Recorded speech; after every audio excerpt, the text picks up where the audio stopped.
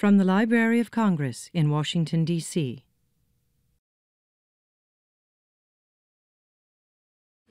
Hi, I'm Hannah Lynch, and I work at the Library of Congress. It's a real pleasure to be here today to introduce one of my favorite authors, Lois McMaster Bujold. It's a particular pleasure that the friends who originally introduced me to her work are here in the audience. Since her first 3 novels were published in 1986, Lois has won pretty much every award for writing the community can bestow. 5 Hugo Awards, 3 Nebula Awards, 3 Locus Awards, and numerous other recognitions from science fiction conventions, state library organizations, international literary groups, everyone. Her work doesn't just enthrall because of the richness of the storytelling. She has a wonderful talent for addressing important questions while at the same time making us care deeply about her characters. Each new book is like a reunion with a group of dear friends. We get a little glimpse into what's happened in their lives since we last saw them, then we head off for new and exciting adventures. Her last novel in the Vorkosigan series, Cryoburn, was the latest in a long line of bestsellers, and we're eagerly awaiting the upcoming entry in the saga, Captain Vorpatrol's Alliance. Please join me in welcoming Lois McMaster Bujold.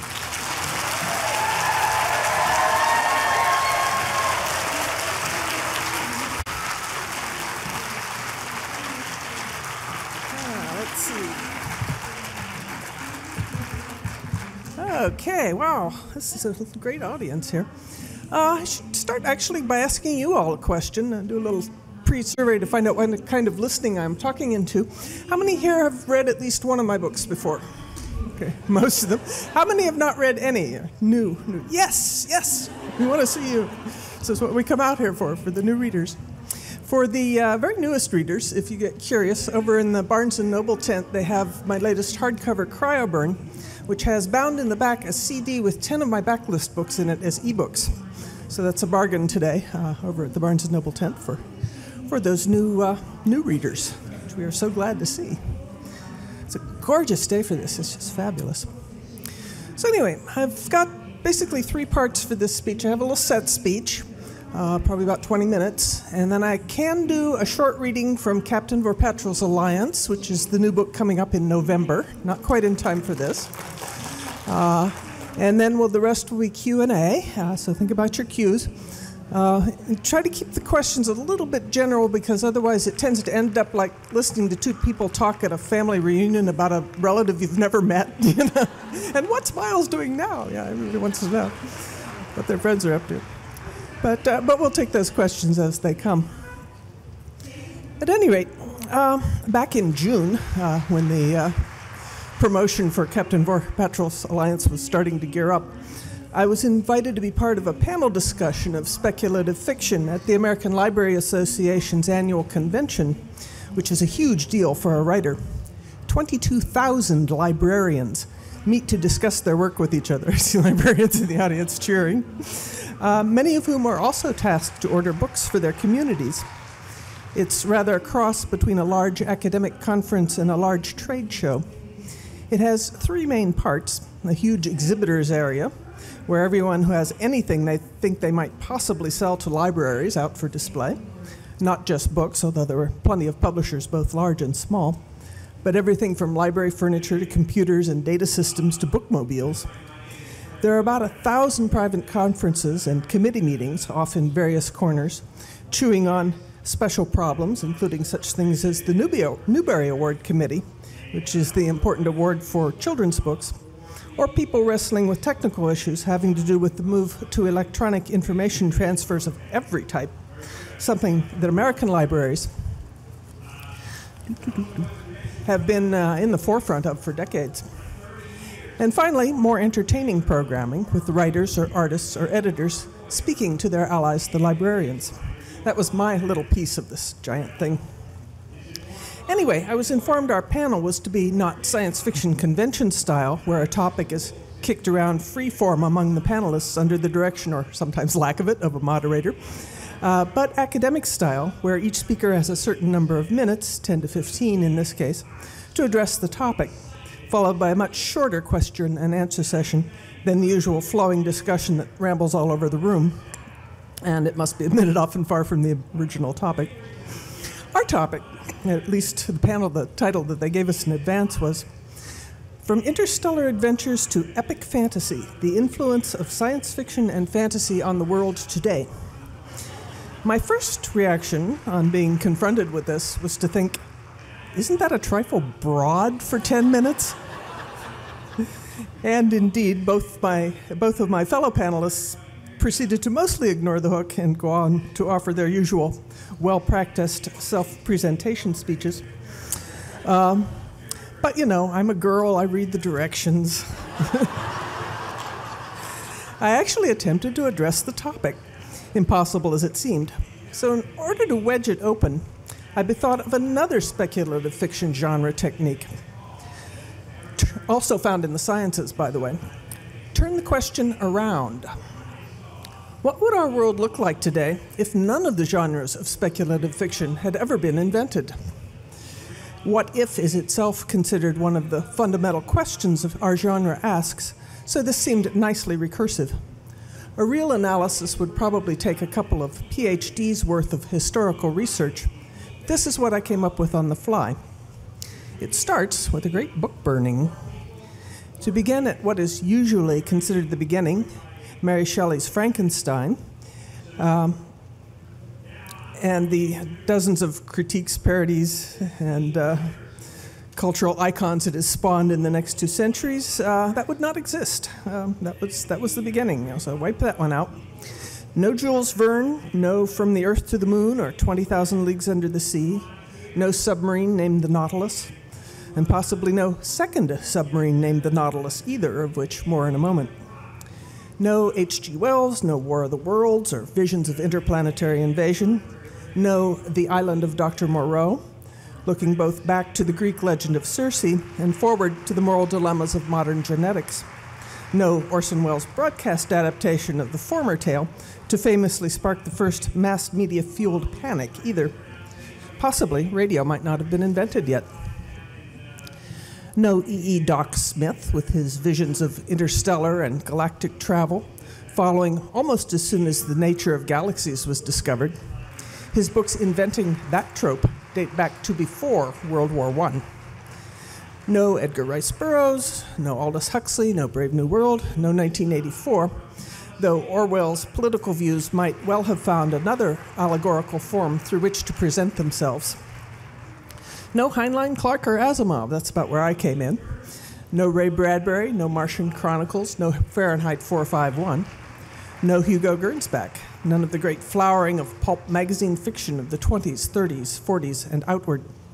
No Metropolis, no Buck Rogers, no Star Wars, no Star Trek.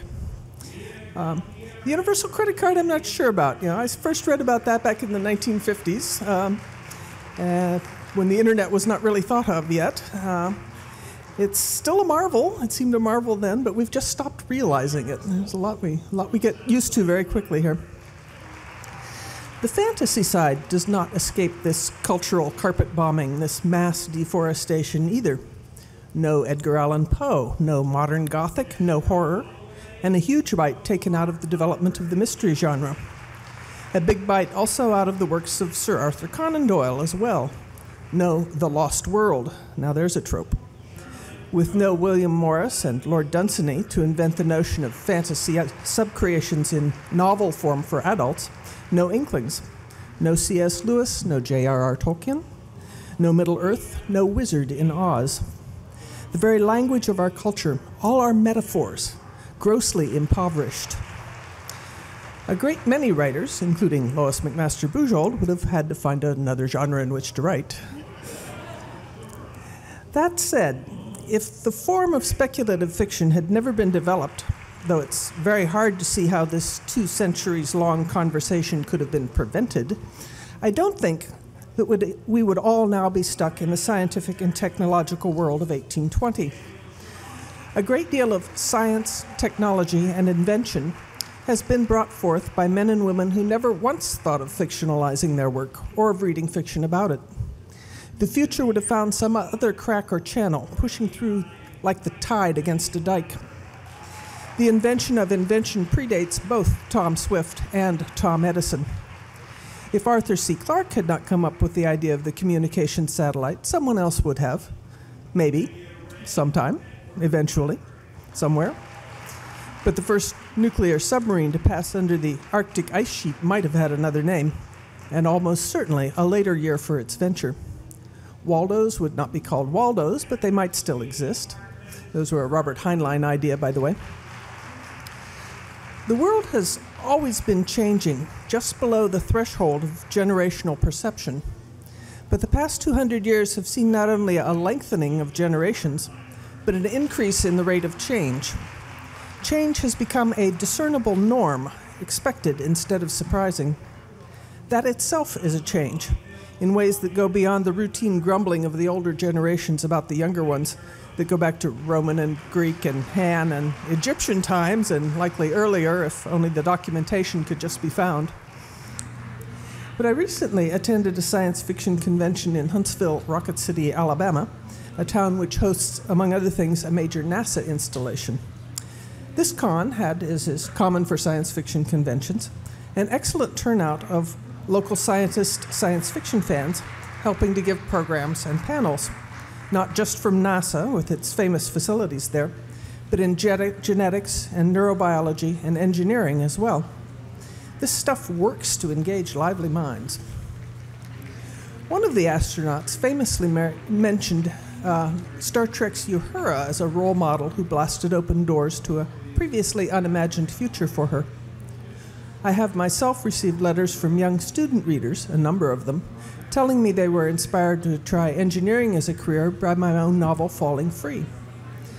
No, not all scientists are inspired by science fiction, but a large number are, especially now that it permeates the entire culture. And the habits of thinking outside the box was modeled for me by my own science fiction reading scientist-engineer father, a Caltech grad and holder of 17 patents, who in late life was praised by his colleagues for his vision. Where did he get it, they wondered. Or, as my military engineer colonel friend at the Huntsville Con proudly described his superior portioning out the workload among his brother officers, and that's Bart. He's the one we give all the weird problems to. So what's happening here? I have described a genre as any group of works in close conversation with one another. I say works, not just books, because there are genres in painting and architecture and dance and all the other arts as well. And conversation stimulates. All of the attendees at the library conference, or at any other trade show, or academic or medical or scientific conference, or hobby convention, which science fiction conventions are, come together in order to have just such a conversation in the genre and art of making whatever it is they make, from knitted shawls to model railroads to space exploration to brain surgery. People meet to share, multiply, and trigger ideas in each other. This sort of concentrated conversation acts as a catalyst for change, which is why these sorts of parties are so worthwhile and grand fun, but as my friend the accountant remarks, the IRS doesn't say you can't enjoy your work.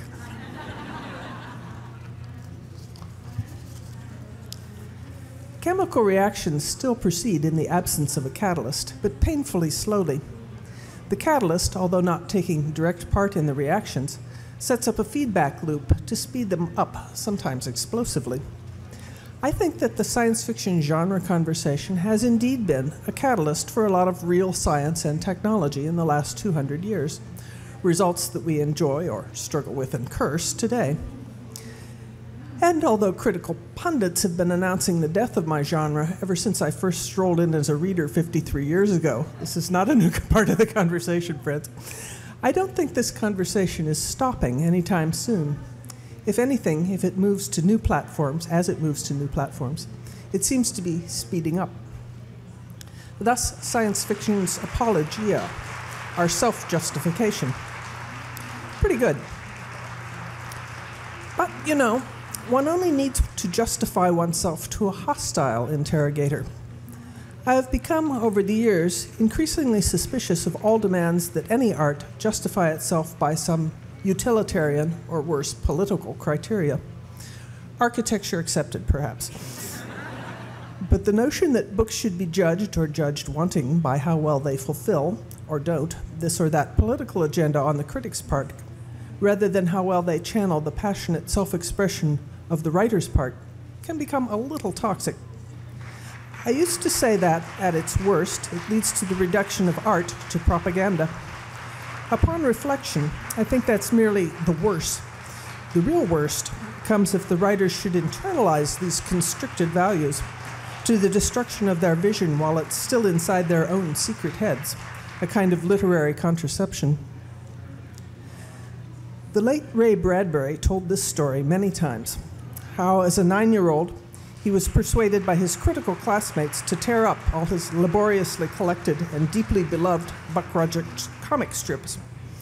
Those were in the days, decades before the collections of comics into more permanent books was ever thought of. Mind you, not that Bradbury the boy could have afforded such a thing had it existed.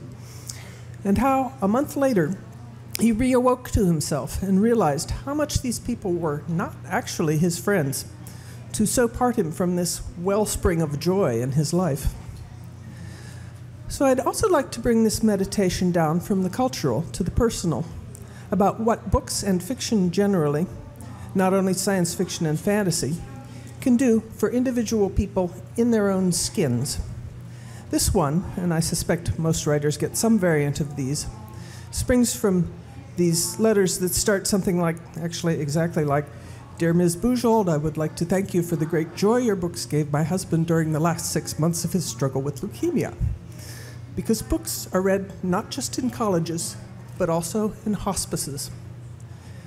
Also, hospital beds and waiting rooms, in airports and airplanes, in junior high schools, in long dark nights of the soul in 1,000 forms, and in many other places where people's lives are unavoidably constrained. I once read an interview with a forensic pathologist in Columbus, Ohio, who remarked that he had never entered a bad crime scene, the sort with blood on the walls, in any house where there were a lot of books. These disasters were all book-free spaces, which, upon reflection, made all kinds of sense to me. If there is no escape of any kind, emotional pressures have no release but to build up and up until they explode. Fiction, especially, gives our minds and souls another place to be, a personal time out, even if we cannot evade our captivity in any other way. In fact, many such captivities are honorable, such as my 50-something woman friend who lived in her parents' basement with a large book collection, sounds like a nerd, because she'd given up her day job to return home and give hourly care to her blind, diabetic, crippled mother, or any woman in thrall to her young children. Blessed are the caregivers, for they shall at least have something to read. I'm sure I'm not the only person who selects their fiction diet by emotional mood.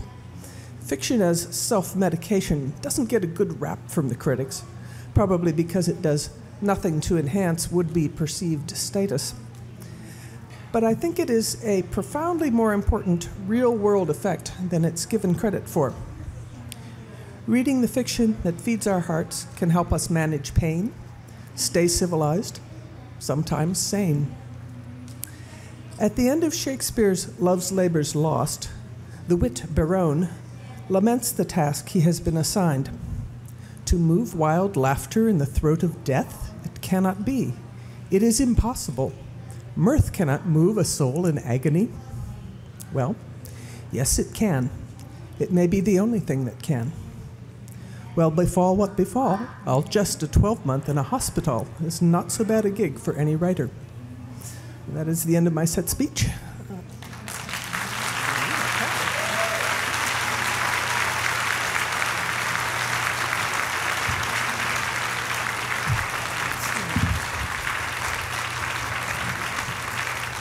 And that's enough to chew on for a while. So we have two options. We can have more time for Q&A, or we can have a short reading and then the Q&A. A short reading, yeah, this would be good.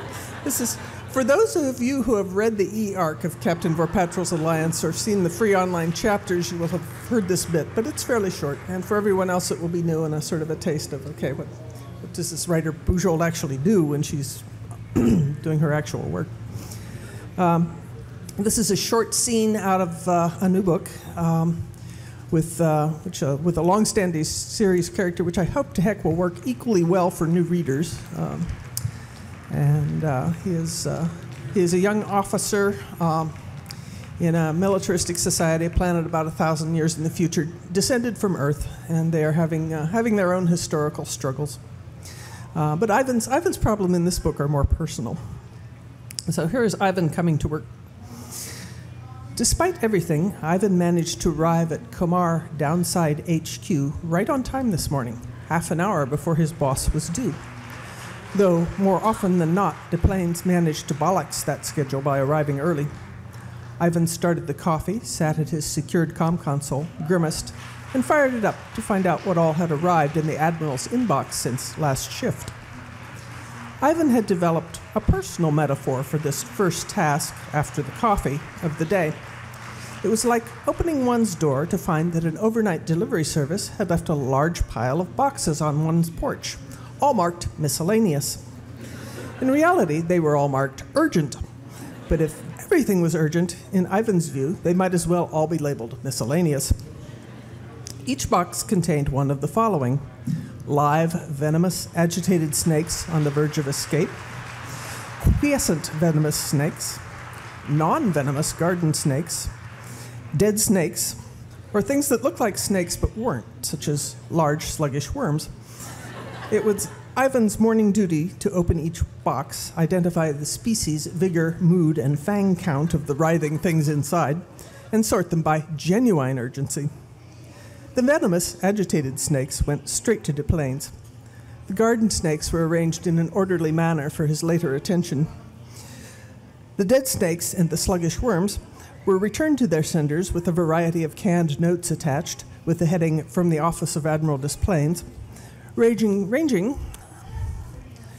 from patiently explanatory to brief and bitter, depending on how long it seemed to be taking the sender in question to learn to deal with his own damned wildlife. Ivan had a menu of Desplaines' notes, and it was his responsibility, and occasionally pleasure, because every job should have a few perks, to match the note to the recipient. As he had both expected and feared, an urgent, of course, note from IMPSEC Kamar with his full police interview of yesterday attached was nestled among this morning's boxes, and the supply of venomous agitated snakes in today's delivery was disappointingly low. After a brief struggle with his conscience, Ivan set the note in the garden snakes file, although he did put it at the very bottom of the list. Desplaines was possibly the sanest boss Ivan had ever worked for, and the least given to dramatics, and Ivan wished to preserve those qualities for as long as he could. Forever, by preference. So every once in a while, Ivan let something trivial but amusing filter through to the Admiral, just to keep up his morale, and today seemed a good day to stick in a couple of those as well. Ivan was still looking for a few more things he could legitimately enter when Desplaines blew in, collected his coffee, and murmured, "Ophidian census today, Ivan?" "All garden variety, sir." "Wonderful." Desplaines took a revivifying sip of fresh brewed. Ivan wished he could remember which famous officer had once said, "The Imperial Service could win a war without coffee, but would prefer not to have to." "Whatever came of your interview with the Dome Cops yesterday?" "I put the IMSEC note in File 3, sir." File 3 was the official designation of the garden snake's crate, because, after all, sometimes Desplaines did suffer a substitute aide if Ivan was on leave or out ill or requisitioned for other less routine duties, and some shorthands took too long to explain. "I expect you will want to look at it eventually." Ivan made his tone very unpressing. "Righto. Meeting with Commodore Blanc and staff in 30 minutes, Ivan reminded him. "I have the agenda ready." "Very well, snakes away." Ivan hit the said pad. "On your desk now." Desplaines raised his coffee cup in salute and passed into his inner office. And somewhere.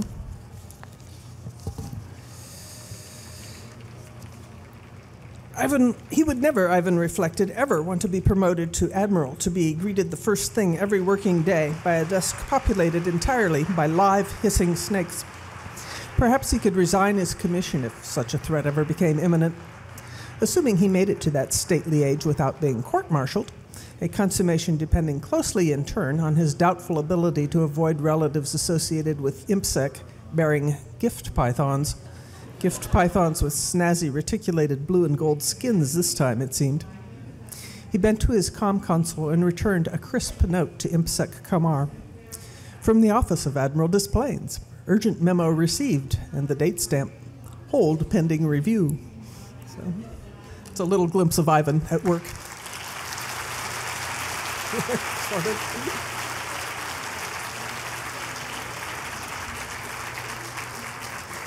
Ivan's an interesting character, one of those that started sort of out of the prop box and then just kept going, as so many of mine have. You know, they arrive to fill a role, you know, in one story and then keep growing, you know, between books and then come back with much more to say next time around. So I think we can move on to question and answer. However this is organized, I think you have an organization. I think what they have is have people come up to the microphone one at a time and speak their questions into it so everyone can hear. And then as part of the program, we'll go wherever you take it. I will try to keep my questions short enough not to burn out all our time. No, we got lots of time left. So go ahead. Thank you very much for coming. I've enjoyed your books for a long time. Introduced my friends in college, of course. Now I teach at Marymount University, just across the river in Arlington. And I'm wondering, as a folklorist and medievalist myself, my understanding is you've had some education in the discipline of folklore. Am I right in remembering that? No, not especially. Oh, I'm sorry. I'm like most writers. I've been very eclectic, a very broad and shallow kind of education that it isn't really, really good for anything but being a writer. But I, of course, read widely. Well, then let me broaden my question, if I may. Yeah. Just that what I've always been impressed with is your world building and the amount of cultural detail that you develop and the real cultural and social forces at work. And I was wondering if you could comment a little bit more on that. Yeah, it's once again, it's part of. I'm probably mostly a character-centered writer, but part of doing right by my characters is to give them a proper milieu to work in, to move in. And ideas come out of the setting. Actually, setting, idea, character, plot. It doesn't really matter what order you start in as long as they're all there when you finish. And once the book is set up and running, each of these feeds ideas into the other. So the setting makes the characters grow, and the plot makes the characters grow. And the characters demand certain kinds of settings to happen next so that they have a stage to step on. So it's a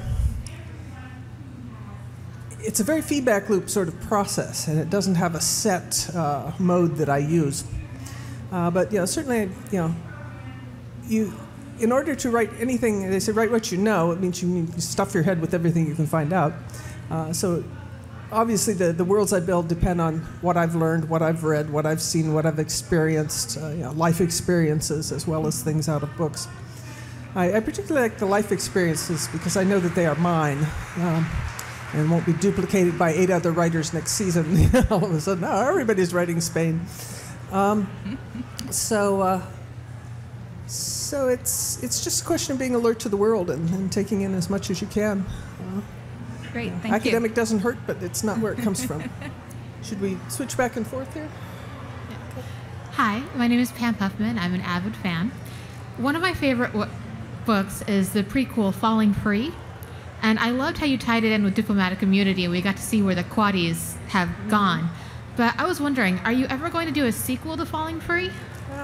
That's probably an idea that has fallen by the wayside. At the time I wrote it, I thought it ought to be a trilogy. The escape from Pharaoh and 40 years in the wilderness and arrival in Canaan kind of thing.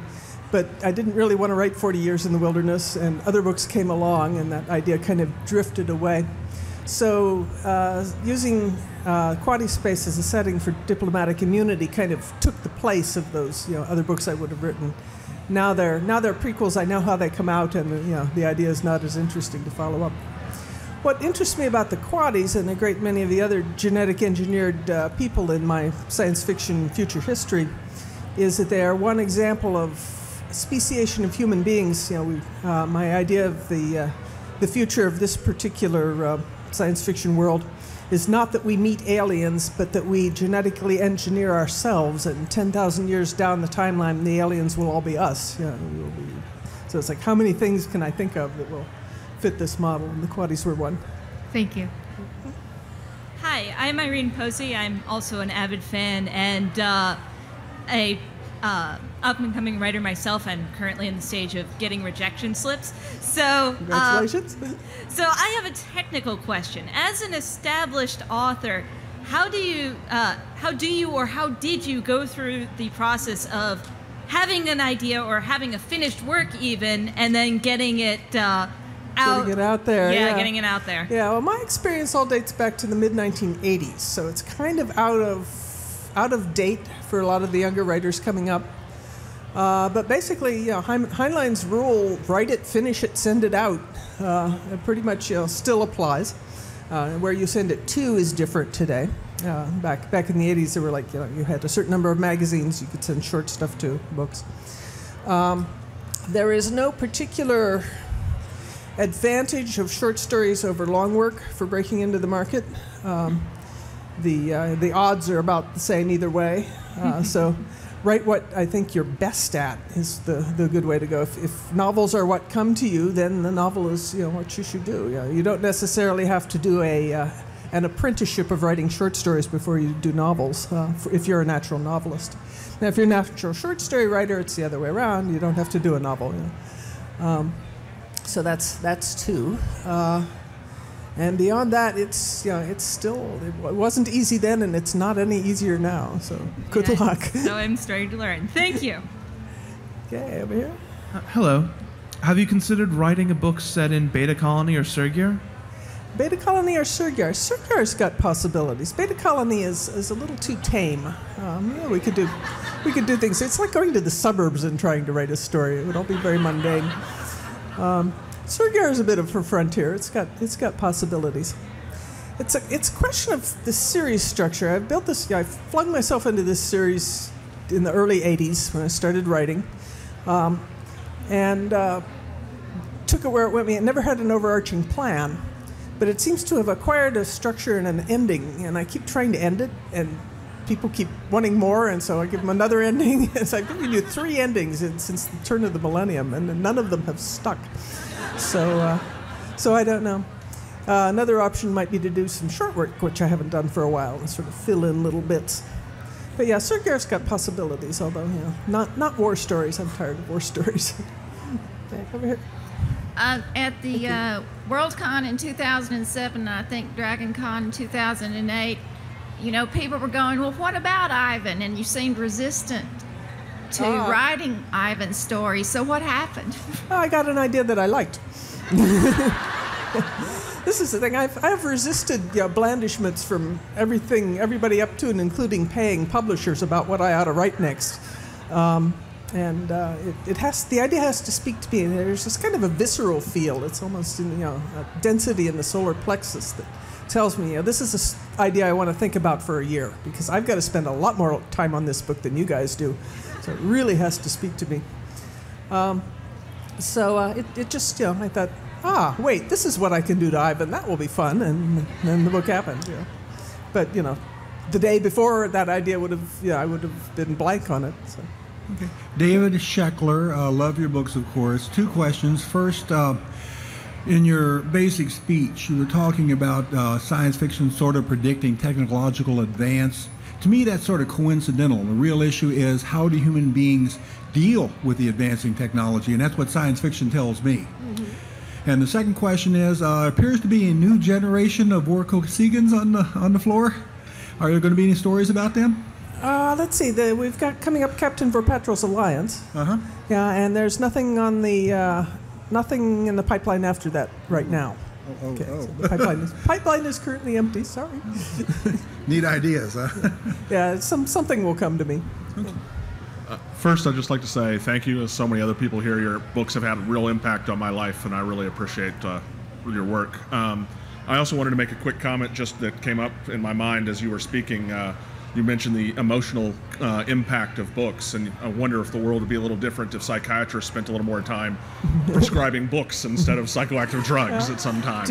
Depends on whether their patient is a reader or not. So some people don't. So. But the question I wanted to ask about was, you've built one of the most incredibly detailed and internally consistent theologies in the Chalyon series that I've ever seen. And I was just interested about how you sort of developed that. Where did that idea come from? It's an impossible question to ask a writer, but that one kind of came from everywhere. The plot of the Chalyon books I ripped off wholesale from 15th century Spanish court history. But the theology is my own invention, and it came up sort of biologically as much as anything. And it came in my own reading of genuine mystics and people talking about their religions, and which are a fascinating subject. Mystics of all these different religions all seem to be sort of focusing into the same place somehow. Whether it's the 60-cycle hum of their biology or whether they're onto something, I don't know. But I thought that was fascinating. And I wanted to do some ornery things with theology. The gods of Chalyon are not like most of what we think of in terms of gods in the constructions that humans have made to date. So that was interesting to sort of pull it apart and turn it upside down and see what would happen.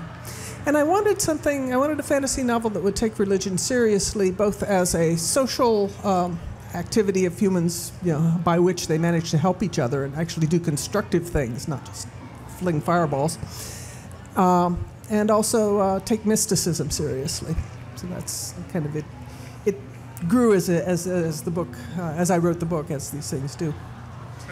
Okay. Yes, thank you. Just want to say thanks for coming. Thanks for all the years of enjoyment reading your works. I did have a question about some of the dialogue. I think my friends and I have always enjoyed the wit and the insight that's involved in the dialogue in the Verkosigan series. Mm-hmm. And while we've got some Milesian inspiration sometimes, we've never kept up with the volume and speed.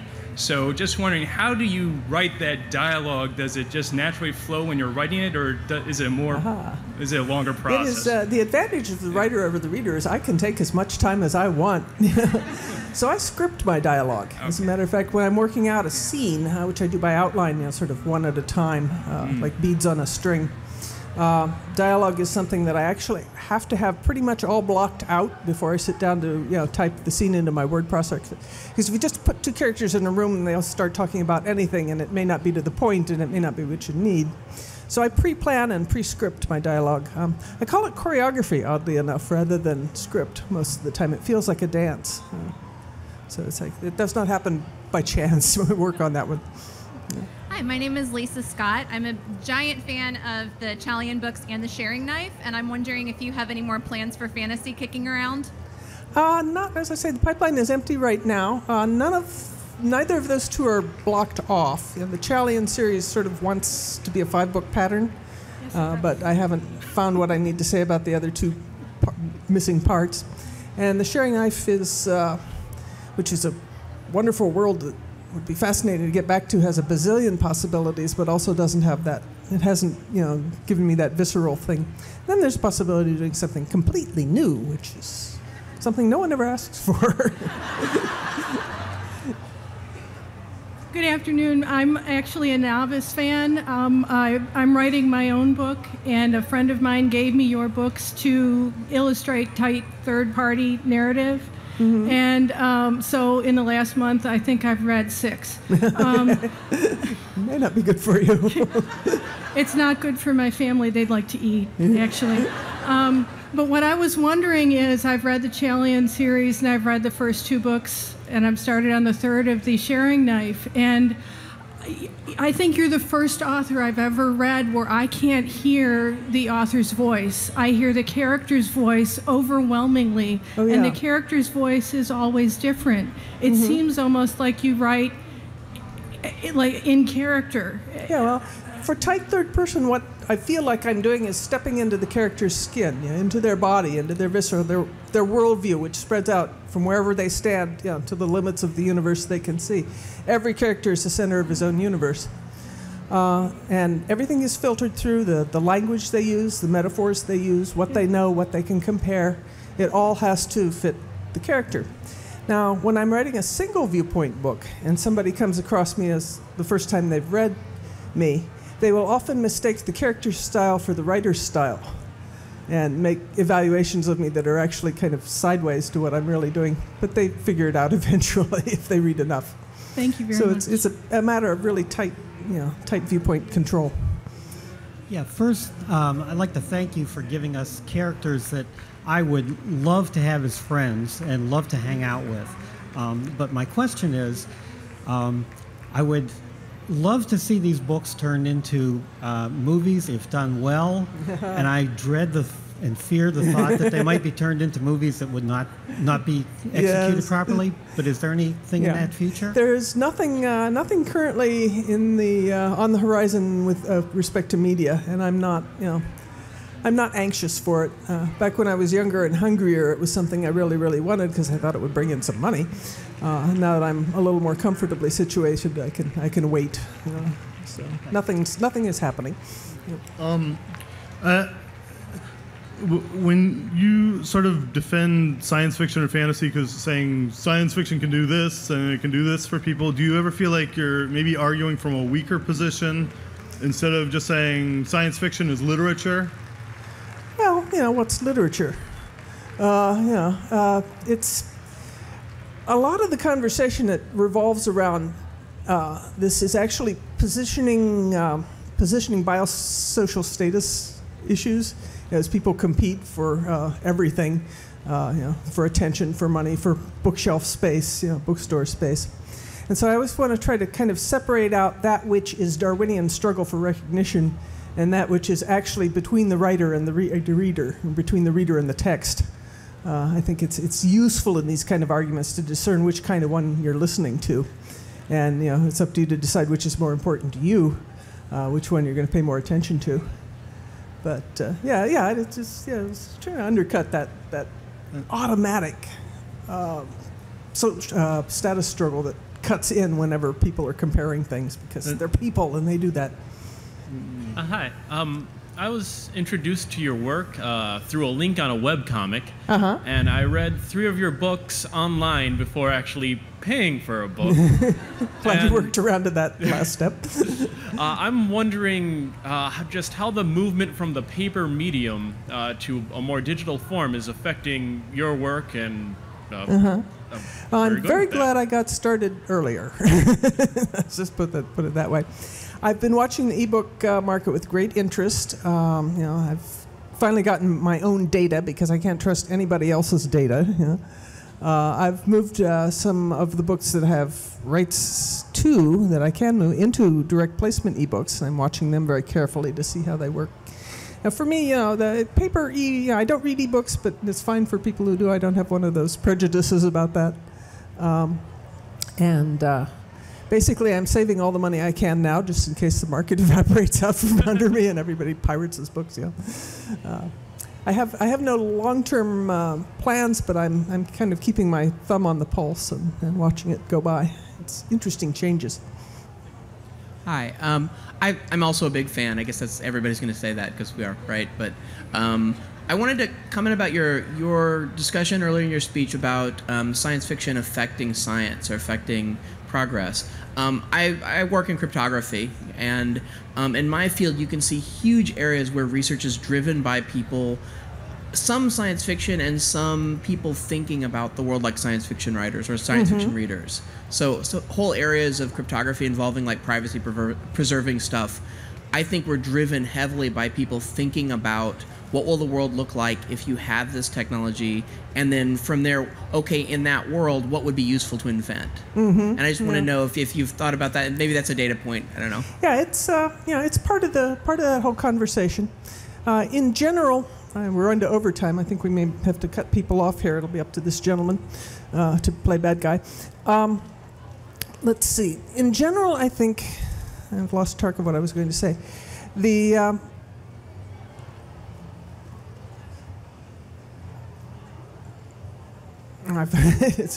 Give me a cue again. Oh, okay. About the role of science fiction in making scientists decide what to work on and giving them the tools to think about. that feedback loop. Yeah, I have that in my books. I mean, it's part of the world we live in and has been for a long time, and it's part of a part of examining the world that we live in that science fiction particularly does, and it's unfortunate that mainstream fiction doesn't do more. It's been kind of weirdly separated out into these, once again, different status genres. But I think it's important. I think it's real, and I think it's going to be ongoing. It's not a genie that's going to go back in the box. Overtime, he says. Okay, we are kind of out of time here. So I guess everyone else, if I will be doing a signing.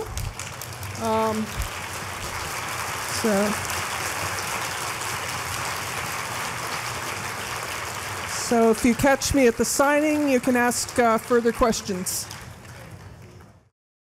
This has been a presentation of the Library of Congress.